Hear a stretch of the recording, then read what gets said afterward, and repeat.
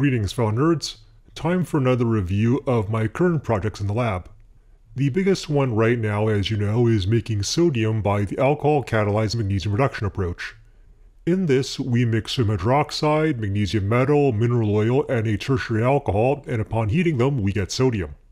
In my previous lab notes video, I spent a lot of time refining the process and was eventually able to get 60 to 70% yield. Unfortunately, the sodium hydroxide damages the glassware, and this problem is present no matter how carefully I perform the experiments or how slowly I raise the temperature.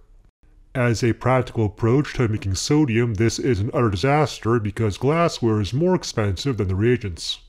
At this point, it was time to re-examine the problem carefully and understand why it occurs. As said before, sodium hydroxide reacts with silicon dioxide in glass to form sodium silicate. This destroys the glass. This happens infinitesimally slowly at room temperature and increases in speed as the temperature rises. It also doesn't happen in the solid state. You have to dissolve it in water or melt the sodium hydroxide before it will start reacting. Now, sodium hydroxide melts at 330 Celsius. My hot plate isn't being heated to that high, but the damage is still occurring, even at much lower temperatures of 200 Celsius. Why is this happening? Eventually, I realized the sodium hydroxide I was using already had water in it absorbed from the air. It's not much, maybe about 5 to 10%, but that's enough to lower the melting temperature. That's why the glassware is being destroyed even at the much lower operating temperatures of the sodium production reaction.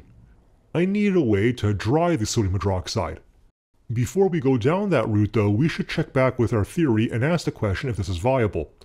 Would liquid sodium hydroxide or solid sodium hydroxide make a difference?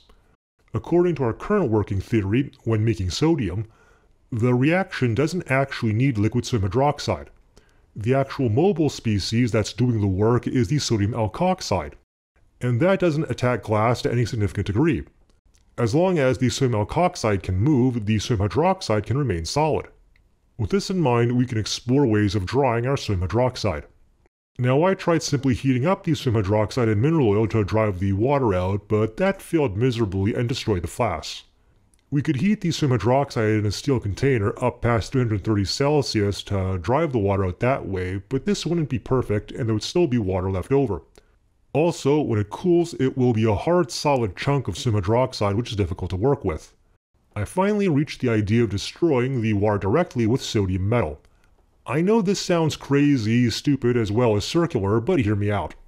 If we destroy the water with sodium metal, then all we produce is more sodium hydroxide. If we use an excess of magnesium metal, then we can recover the sodium used up through the sodium production reaction. Overall, we're not wasting sodium metal. So to do that experiment, I got some sodium, added some sodium hydroxide, a bit of tertiary alcohol, and started ramping up the temperature very slowly until the sodium melted.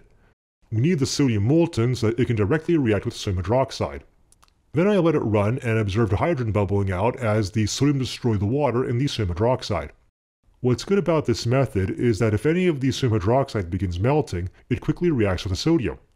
After several hours, I checked the flask for damage and it still seemed good. Nothing sticking to the glass or clouding normally associated with the sodium hydroxide reacting with it. So I ramped up the temperature further up to the usual operating temperature of the sodium production reaction. After another several hours, the flask was damaged, as you can see here, by that dark material sticking to the inside surface of the glass. But interestingly enough, it only happened on just a few spots, while the rest of the flask was fine. This was a huge improvement over the previous reactions where the entire bottom surface of the flask was destroyed. I think these are hot spots where the flask contacts the hot plate and is thus hot enough to start the reaction between glass and sodium hydroxide. I think all I need to do is lower the operating temperature slightly to eliminate the hot spots, but still be hot enough to run the reaction.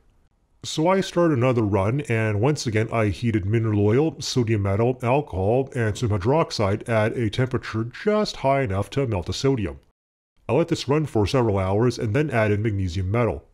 This time I ramped up the temperature slowly until hydrogen started coming out of the bubbler. The hot plate temperature was about 250 Celsius and the internal temperature of the mineral oil was about 200 Celsius. My previous experiments at this temperature destroyed the flask, but this time with sodium drying things looked a lot better. As usual, I let it run for 3 days and this time it looked like it had worked. And even the flask looked good. I ran the new sodium processing method I described earlier to separate out the magnesium oxide, recover the sodium, and separate out the excess magnesium metal. And here is the flask after processing. It worked! The flask survived the reaction. The minor damage to the flask was from previous chemistry. So it took over a month, but we solved the glassware destruction problem of the alcohol-catalyzed magnesium reduction approach to making sodium.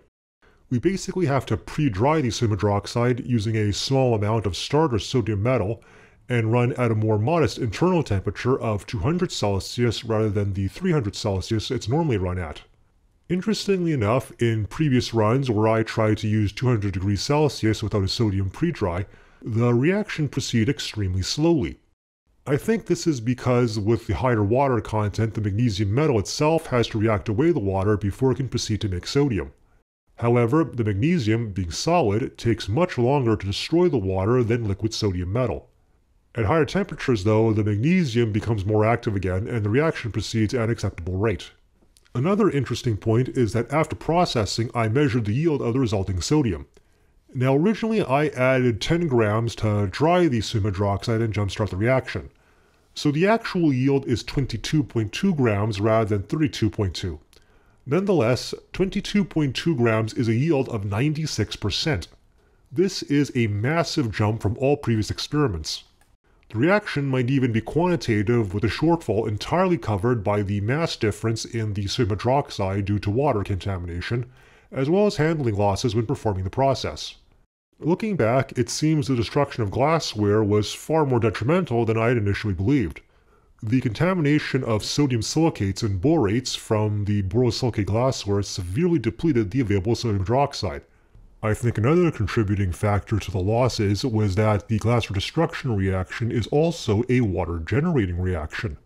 This causes an unmitigated chain reaction of glassware destruction and the water further consumes our product.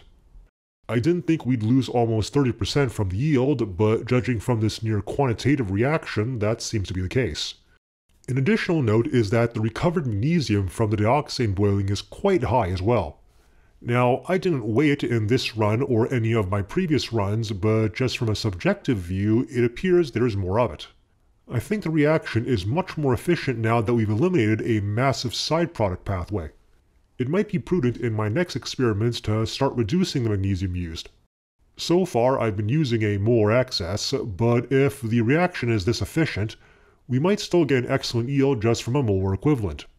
Overall, this has been a big breakthrough.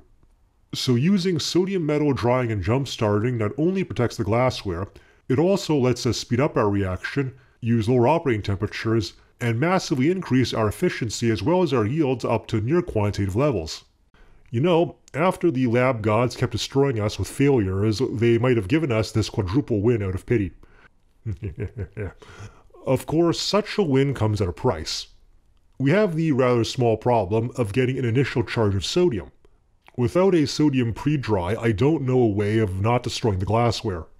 The most straightforward way to get our initial charge of sodium is to first make some using the thermochemical dioxane process. But I'll see if I can find a sodium alternative. Maybe there is another approach to drying sodium hydroxide or protecting the glassware. But even if I never find a better way, getting the initial sodium charge from the thermochemical dioxane process isn't all that bad. And if an amateur chemist absolutely can't use that method, then the sacrifice of a single flask by the direct heating approach might be acceptable. Once you have your initial charge of sodium, you can just keep making more sodium and feeding forward to jumpstart your succeeding runs. Now I'm still going to give myself another month or two to find a way to start up the reaction without sodium or destroying the glassware. But on the whole, I think we're done. We now have a viable process to make sodium by the alcohol-catalyzed magnesium reduction approach, and the costs are relatively low now that we're not consuming glassware with every run. I'm now certain I'll have the final how-to video ready in a month or two depending on whether I can find a way to start the reaction without using sodium or consuming glassware. Thanks for watching. Destroying almost a dozen flasks now, this research has been pretty costly.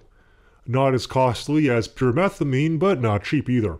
So special thanks to my Patreon supporters who fund these videos and make this possible. If anyone else would like to contribute, I would really appreciate it. Your donations is how amazing science like this gets done.